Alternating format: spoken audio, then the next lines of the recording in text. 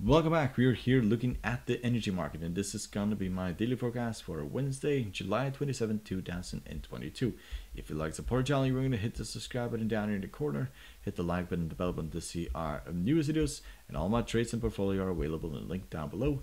And our new technical analysis of the cryptocurrency market is also available on my Etoro profile and on Patreon. The link is down below.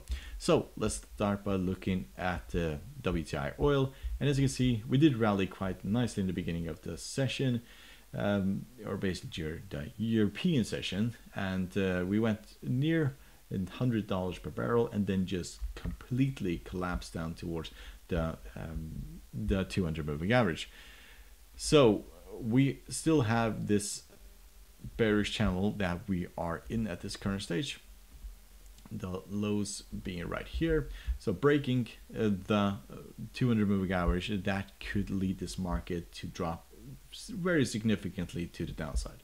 We tested the upper part, which is roughly at the 20 simple moving average, and at this current stage, if we drop, then we may see this market go towards 85, give or take. So drop towards the bottom of this channel and then probably just continue.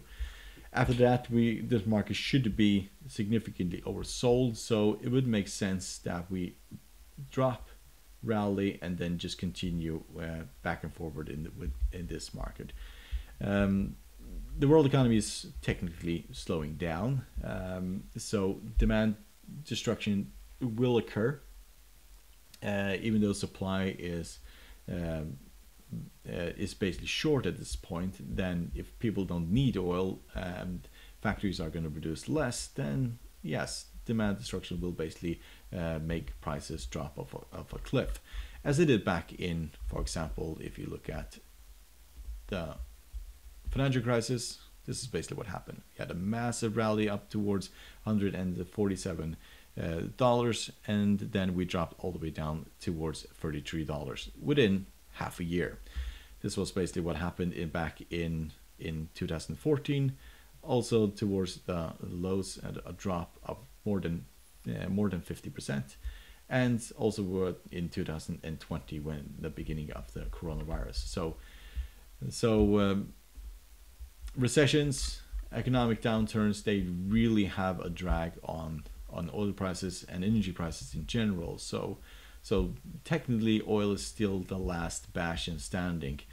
Everything else has dropped significantly, except for energy. So if we look at technical indicators, we can see the MACD is still flat in negative territory. Stochastic is becoming bearish, and RSI is bearish as well.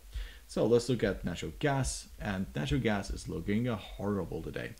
So of course, we had this massive spike up towards the $9.4, and the reason for this is because well, Russia is basically cutting supply to Europe, and that of course is a bad news, and technically good news for the price of natural gas, as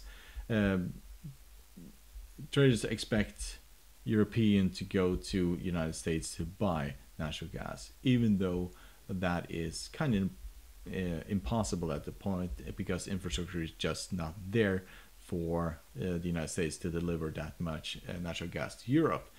So this is looking like a really nasty shooting star, and this market just got significantly overstretched.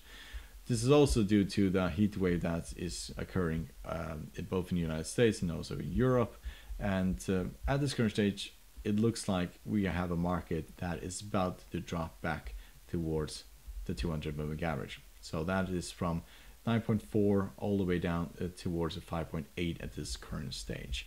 So it is to be seen whether or not it's going to be that drastic, but there's no reason for this massive move. Speculation, especially from Russia, that is, or news from Russia, is making this market completely pop to the upside.